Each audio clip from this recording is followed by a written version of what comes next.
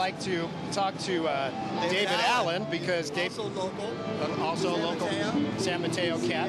Yeah. And he makes phenomenal pickups. And can you tell us a little bit about how you're enjoying NAMM and what you're doing here, and how you've seen things, how things are picking up for you?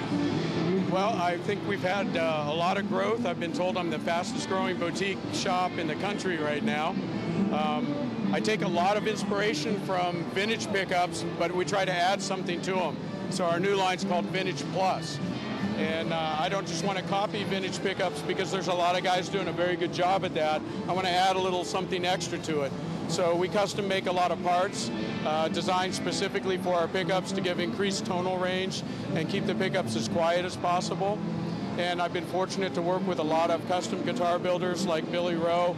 They give me a lot of feedback on the pickups as I'm designing them. Instead of just coming out with something that I think is going to be good for the market, I put it in the hands of custom guitar builders and studio musicians. And we go back and forth for several versions until we get a set that we're really happy with and proud to put our name on. Thank you very much, David, and we really appreciate it. David Allen Pickup.